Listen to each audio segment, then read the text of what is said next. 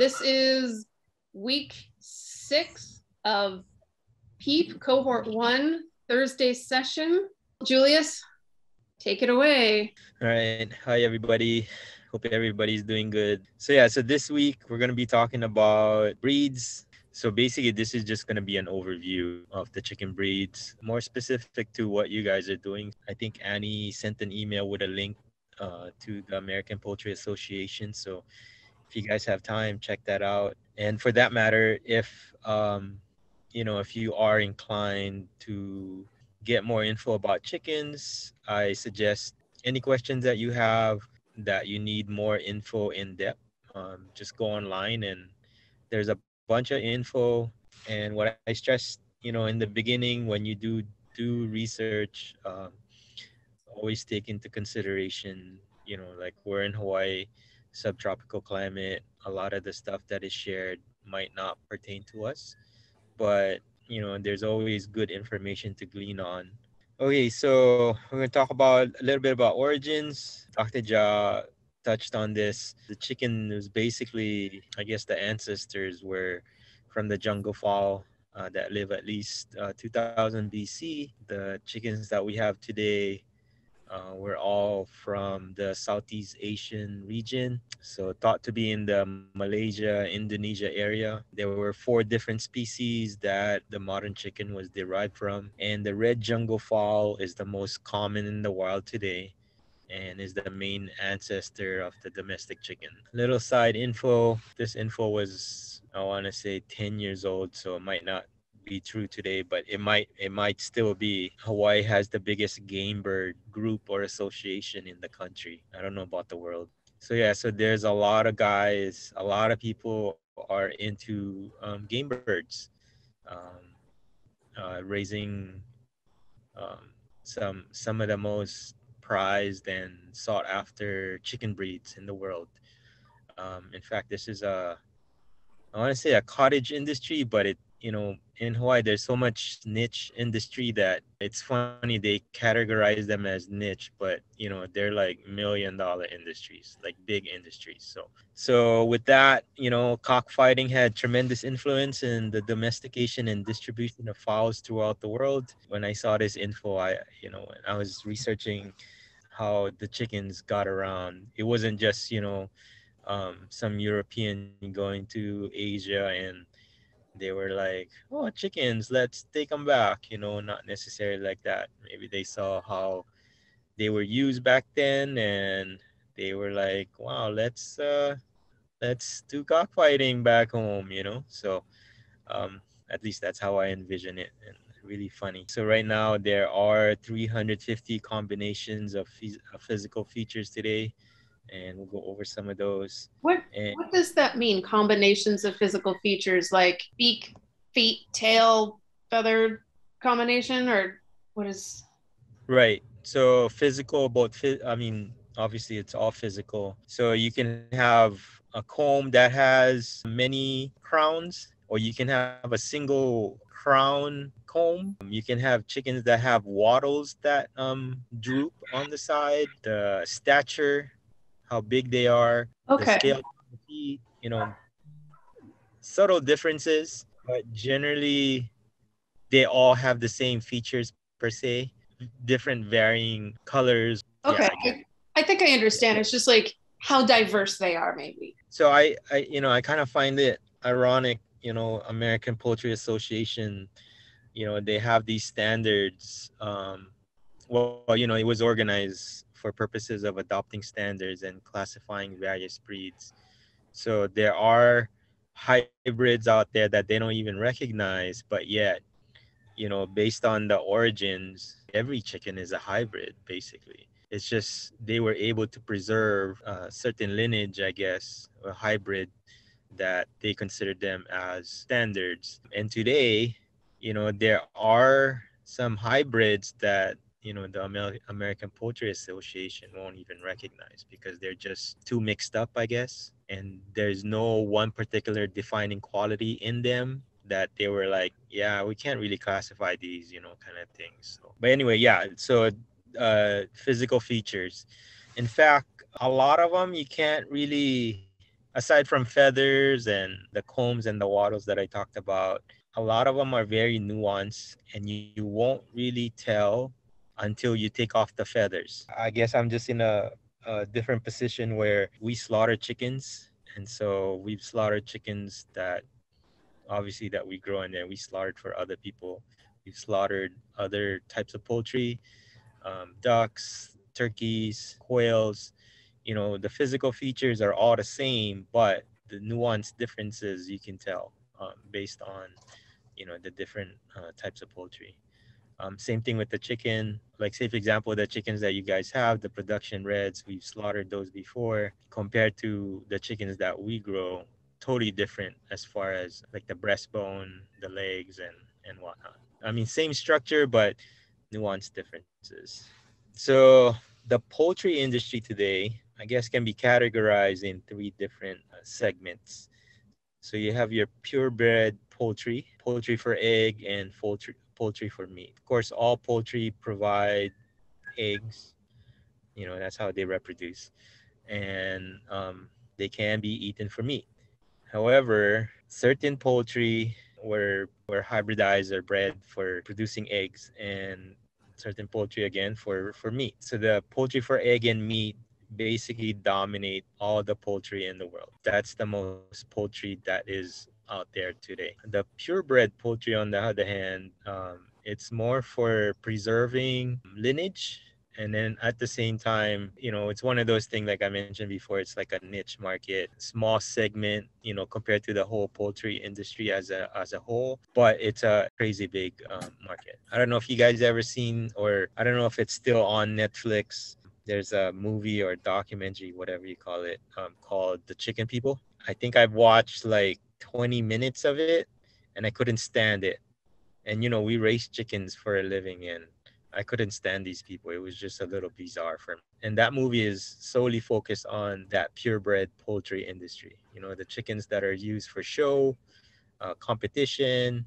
So these are the segments of the industry. Again, because we use poultry for eggs and meat, you know, that dominates pretty much what the poultry industry is about. You know, it doesn't matter if it's chickens or waterfowls, like ducks, geese, quail, pheasant. That includes everybody. So let's talk about bantams and large fowl. So bantam is a type of chicken, which is basically just it's, I guess, another term for a small chicken. And large fowl is the standard size chickens that we see. Um, and this particular picture is a Brahma. Brahmas are big chickens, and so the smaller version of them is called a bantam.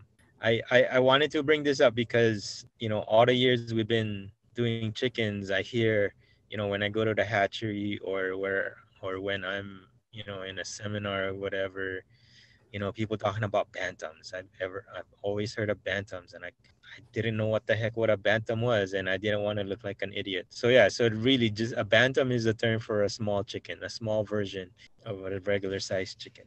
And normally they are between one third and half the size of a regular standard size fowl. Obviously, they eat less feed and produce less eggs compared to large fowls.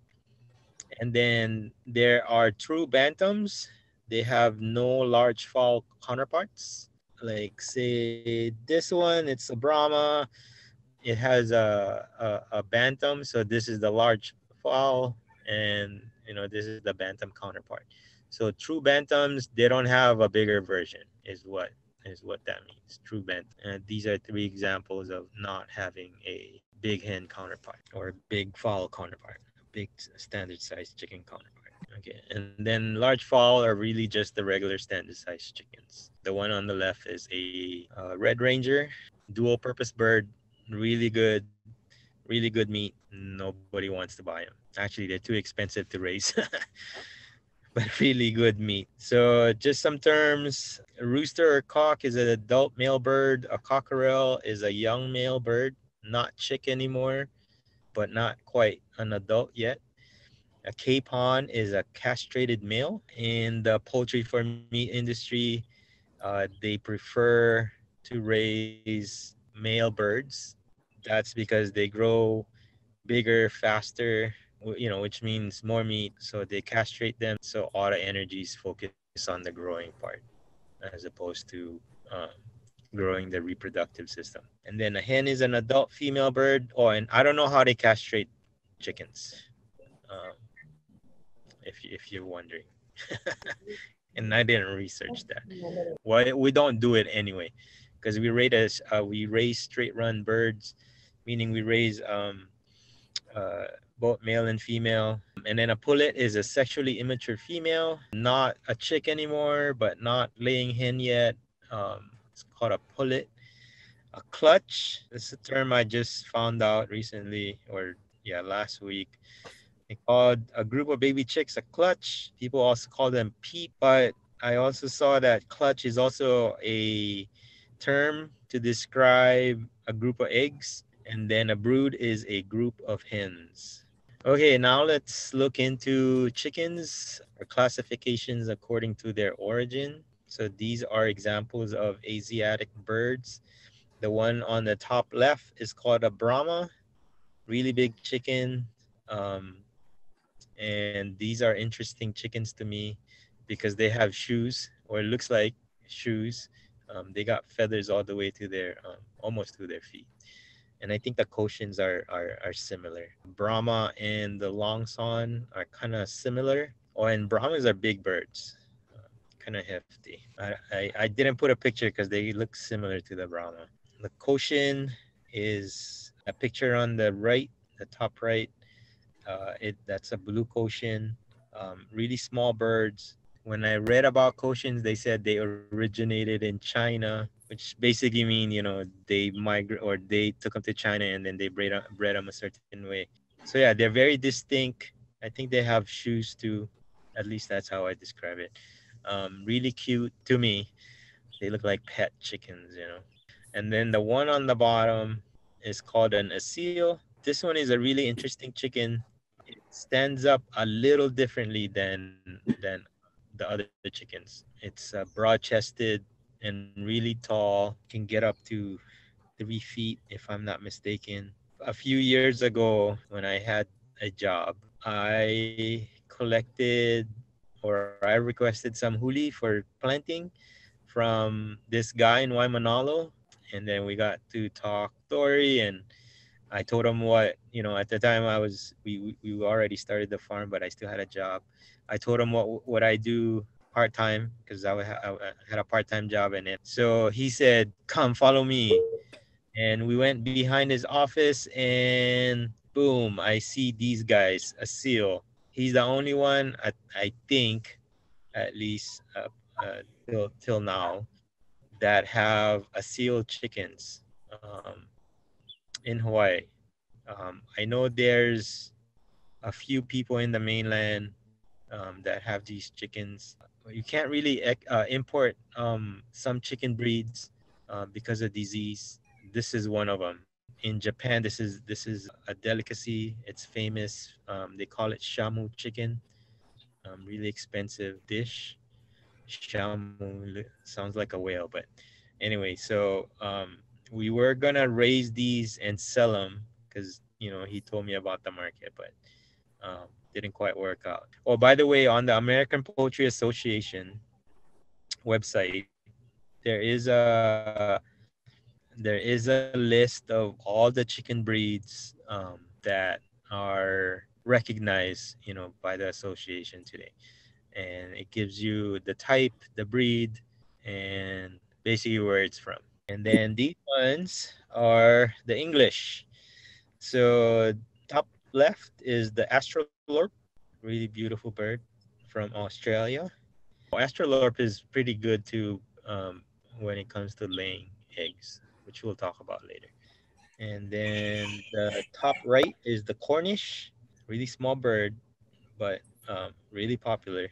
The one on the bottom right is the Dorking, and the one on the left bottom is the Orpington. And these ones are Mediterranean, probably the most popular breed in the world because it's heavily used is the Leghorn. Prolific egg layer, by far the standard as far as production. So if you ever buy white eggs in the supermarket or any store, chances are they are from a leghorn. So the Minorca is on the bottom right. Kind of still have that speckle, but it has that from neck to head. It has that white feather feature. The one on the top right is the Anconas. Similar to the Plymouth Rock, it's also a good egg layer breed, which we'll talk about later. And then the bottom left is the Fayumi. I don't know if I'm saying that right. Has that white spot right next to its wattle. Really beautiful chicken. The most popular American breed is the Rhode Island Red. Really interesting origin story to that too. So if you guys get the chance, go read it up. The one on the top right is Plymouth Rock. I see these a lot over here. The one on the bottom right is the New Hampshire, and then the one on the left is the Jersey Giant. I don't know if you can tell by the picture, but that bird is big, really big. Any questions so far? How big are the eggs that that chicken lays? Yes, they're extra large brown eggs. I mean, I've heard of Jersey Giant before, and I just thought it was just a moniker, until I saw pictures, and I'm like, okay, they weren't kidding when they call them giants. Actually, the Brahma is kind of similar. It is pretty big too. I think the biggest chicken we've ever raised 11 pounds dress weight. So I think it was like 14, 15 pounds. And then the biggest turkey we slaughtered was 49 pounds dress weight, meaning all the feathers and everything else was off. I had to help my sister take it out of the scalder, and I thought it was gonna break our feather picker machine. Yeah, that was a beast. So I would think it'll be similar. Maybe not. Okay, let's talk about the most productive breeds. So this is the Ancona chickens. This particular one, they call it the Italian, or another. It's from Italy. These one they call them Italian Black Beauties. They lay 220 to 300 large white eggs a year, 6 eggs a week. And this one, the Astrolorp, this one is a cross between the Orpington and Rhode Island Reds. They lay medium light brown eggs, and kind of similar to the Anconas. Really beautiful feathers, Astrolorp. It has that black and with that greenish sheen to the feathers. And these are the Black Star, cross between Barred Plymouth Rock and hen and a Rhode Island Red or New Hampshire male. You can kind of tell with that New Hampshire breast and neck, and then the rest of the body is looks like a Plymouth Rock. Not a speckled, but still. When breeding chickens, does it matter which is the male and which is the female? Yes, it does. So I don't know if you guys heard of the term sex link. They breed chickens so they can distinguish between a male and a female. When they have distinguishable features, consistent distinguishable features to determine if it is a male or female, they call it a sex link. Not like, say, for example, you have two breeds of dogs and then you mix them and then you might get a white, you might get a black, you might get spotted ones. With sex links chicken, they're breeding it specifically so that they can tell right away if it's going to be a male or a female. And then also with chickens, when they breed them, they're trying to get a feature from one or the other, like say a feature from a hen that they want and a feature from a male that they want, make a hybrid based on how they want it. Like say, for example, the meat chickens, it's a hybrid between a Cornish hen and a Plymouth Rock, a Plymouth or Barred Rock. So the Cornish is for the breast, because they want the broad breast feature, and then the Plymouth Rock or Barred Rock, they wanted the stature. When they breed those together, the chicken will produce a broad-breasted breast, which is where the dominant meat is coming from. But with the stature, they wanted thighs and legs, right? So that's one, and then the other one is what I brought up earlier, the Red Ranger, for example. That one, the breast is not as broad; it's more narrow, but it has a lot of meat on the thighs and the legs. Red Ranger was bred, and it's used in France. That's their standard, how they want chickens to be, because a lot of people over there prefer the dark meat. In America, they like, the white meat or the breast. Similar to Asia, in Asia, people prefer the black meat over the white meat. Recently, it's a little bit different now. But in years past, like they want chickens that have more meat on their legs and thighs, with the dark meat basically. So um, they breed chickens that will produce as such. When it comes to egg layers, they're getting traits like, say for example, if you're gonna grow chickens in a temperate climate, so they're gonna get some traits that can tolerate the highs and the lows of temperatures. Or if, say for example, you're gonna raise chickens in like a consistent cold weather environment, then they're gonna breed something like that. Okay, now this is the golden comet chicken, the cross between a New Hampshire rooster and a white rock hen. When I was researching these chickens, this one looked like a Rhode Island red. Again, it's really subtle differences, but just by looking at it, it looks like, oh, it's a brown egg layer. It does lay brown egg. Let's jump to, like this one, the Loman brown chicken or the Rhode Island red. They're all brown.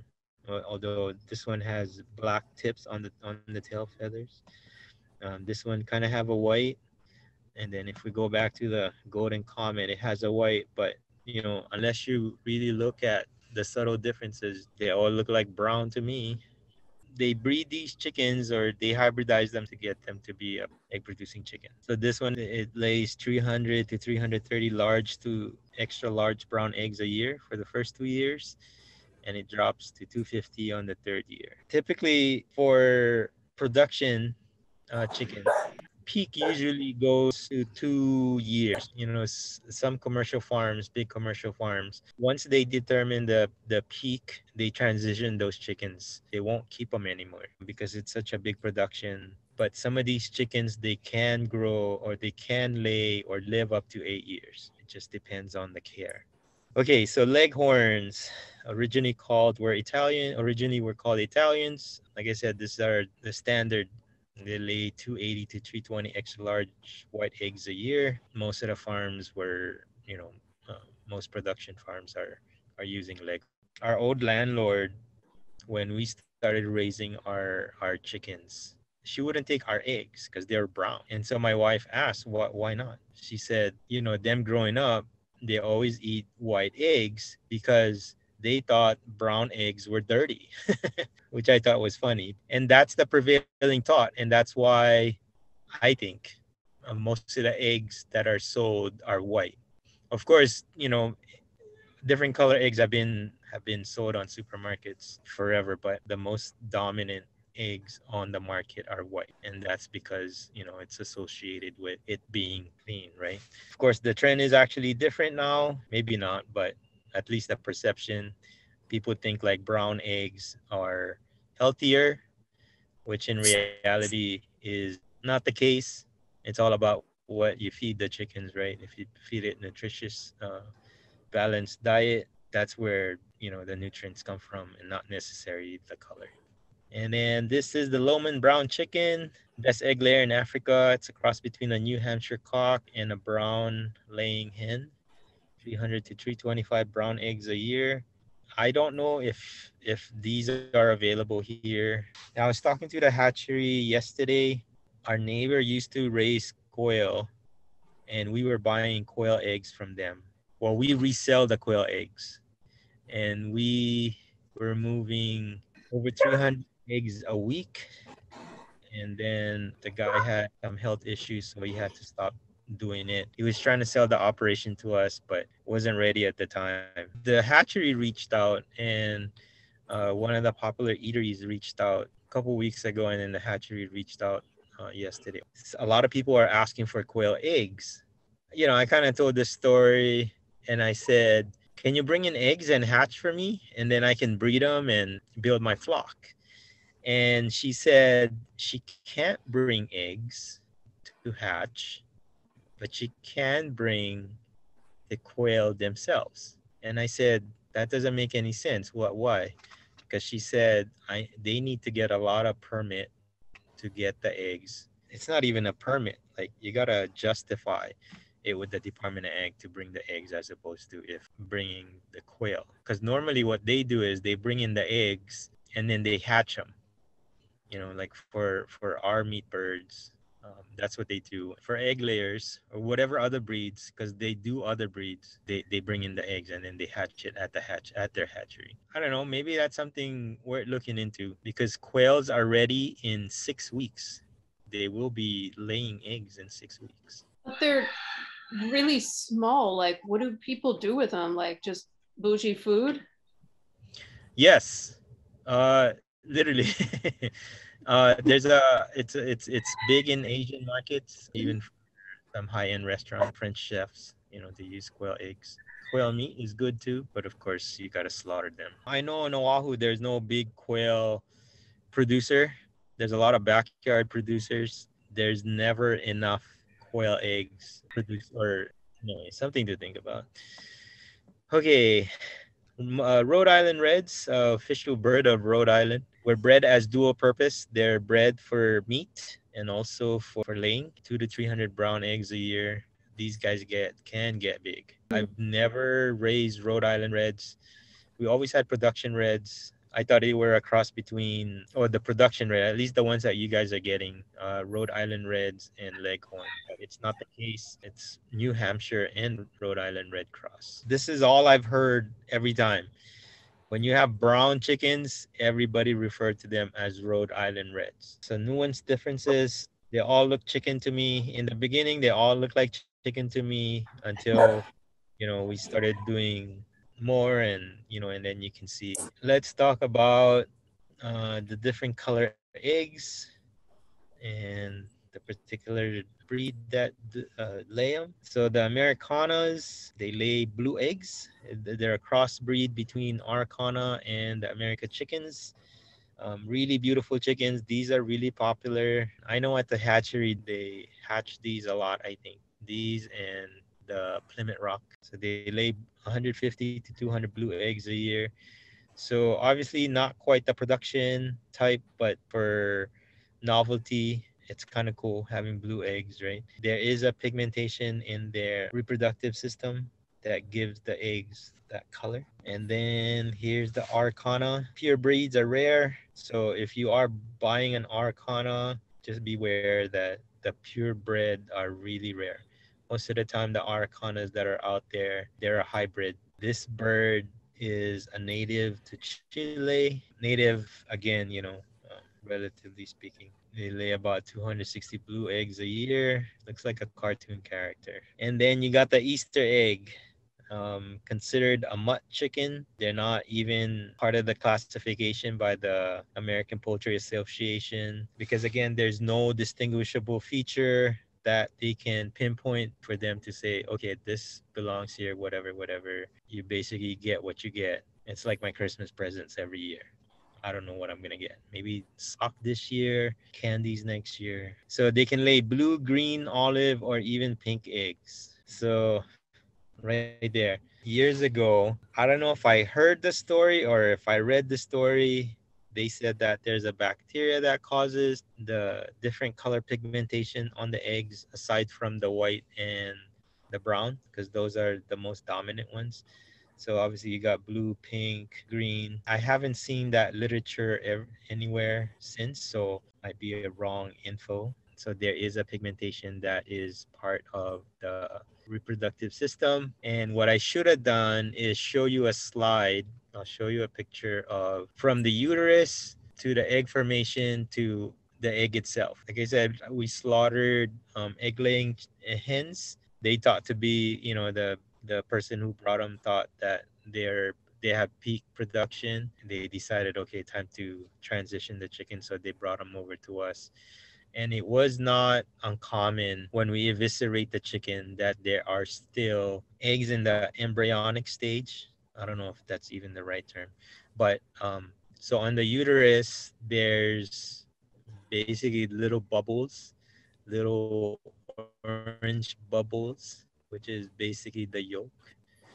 And then all along the reproductive track, you can see the transition. So those little orange bubble. They get bigger, and then as they get close to the vent, you can see it being encapsulated by the membrane and then eventually the shell. When we eviscerate, it's not uncommon when we stick our hand in, pull the viscera out, an egg or two will come out along with the yolk. So actually, we're going to talk about that too on part 1 or part 2 of that class, because at some point you're going to have to decide what are you going to do with those hens that are not producing anymore.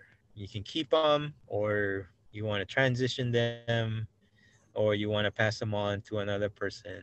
It's up to you.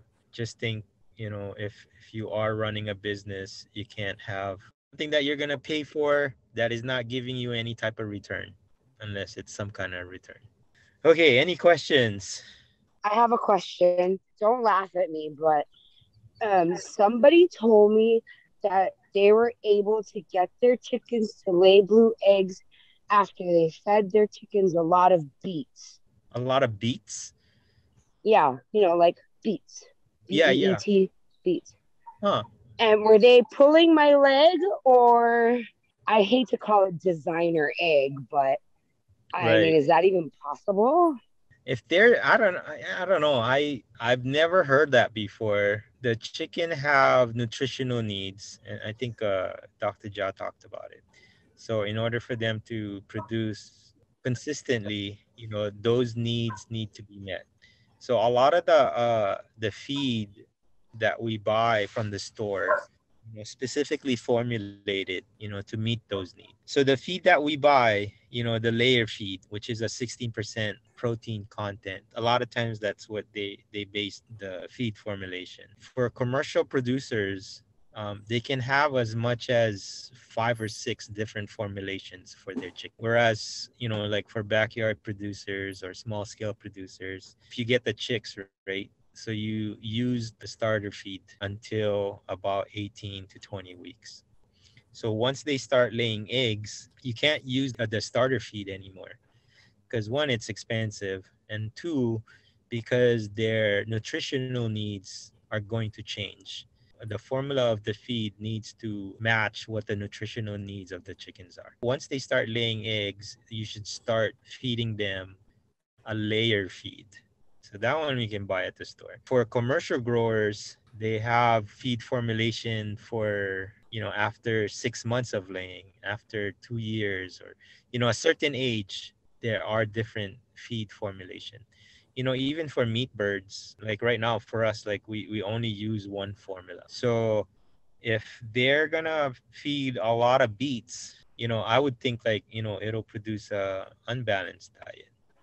I did hear of stories where they manipulated the lighting, where they were able to produce 2 eggs in one day, but that's very unhealthy. I wonder though if the yolk color is different with the beets. Ulupono commissioned a study years ago on Maui to determine how they can produce brighter and richer color yolk, and they determined that, chickens that are fed with a lot of greens, basically chickens that can forage, will produce a darker, more orangey colored yolk.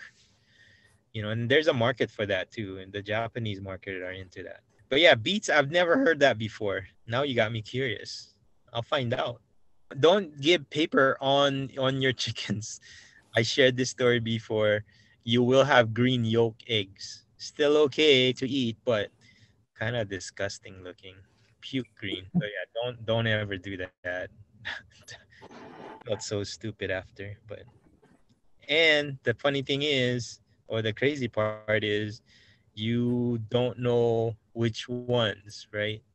And we can't tell what color yolk they are. So you gotta crack it open, and I got a bunch of calls after that. And of course, I put the paper in there, so my wife was fuming at me. And it took a while for them to get that green color out too. So, and it probably messed up their reproductive system too. We talked in the last class about like temperaments of chickens and making friends with your chickens and hugging them and having them in your house and stuff, and gross. And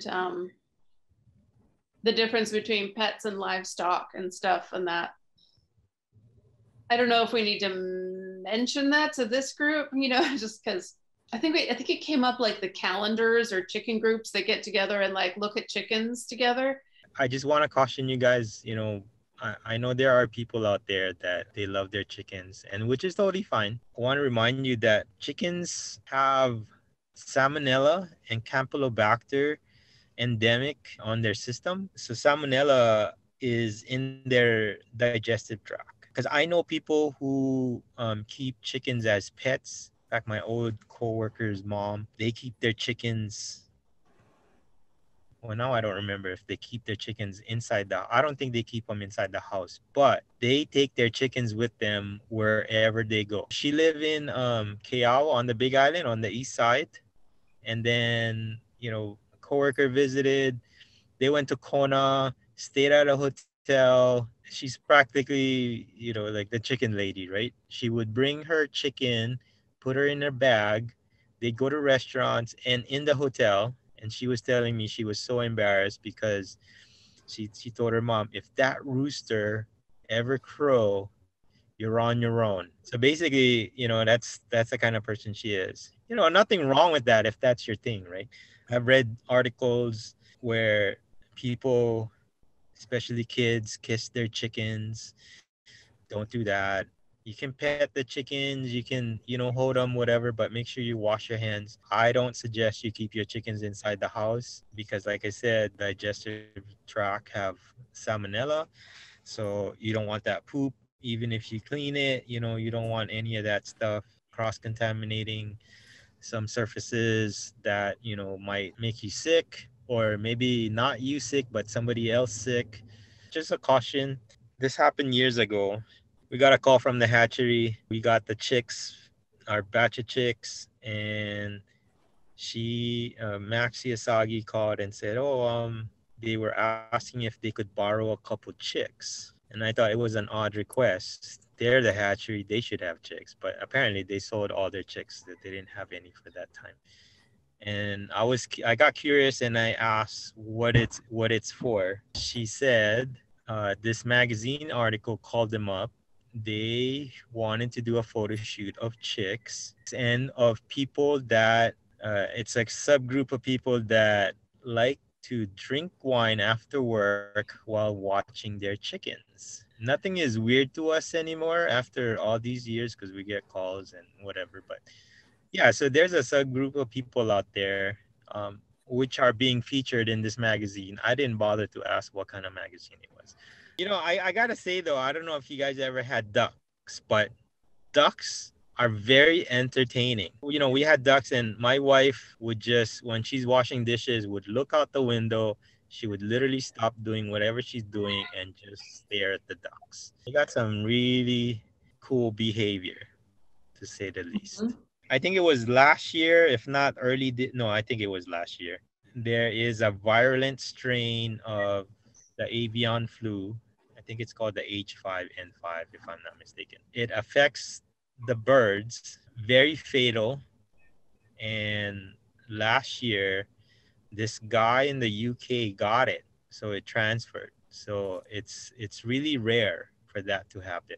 And the reason why he got it is because his pet ducks live inside in his house. I think he lived far up north in the UK. My wife lived up there, and she said it's always cold. It always rains. People rarely go outside because of the weather. I mean, I cannot imagine having a duck inside your house. We had ducks before, and like I said, when they poop, it's bad. But what's worse is when they lay eggs and they lay on the eggs. And if they ever have to stand up and poop, oh my gosh, like 1,000 times worse. So anyway, just be careful. Don't keep chickens in your house.